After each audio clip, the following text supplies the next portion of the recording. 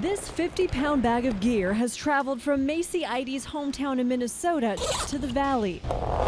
And it will soon travel with her to Italy as she competes on Team USA in the Junior Olympics. It's basically just prepping junior Olympians to go play and represent at the next level. Macy's been playing hockey since 7th grade. Her favorite position is goalie. A lot of the game is on you. You either win the game or you lose the game, and I like having that kind of pressure. She's already been accepted to ASU's ice hockey team, but to go for gold, she'll be competing in inline hockey. Technique is so different.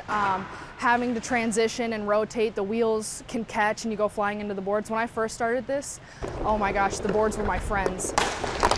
Believe it or not, Macy has to pay to compete. Hundreds of dollars in equipment and now airfare, lodging, and food for Italy. That's also why I got 2 jobs, was just to kind of help out my parents and definitely fund this dream, because this has been a dream for a long time. 30 hours a week at those 2 jobs plus 30 more at the rink doesn't leave a lot of time for anything else. So her GoFundMe is helping, along with the kindness of former teammates.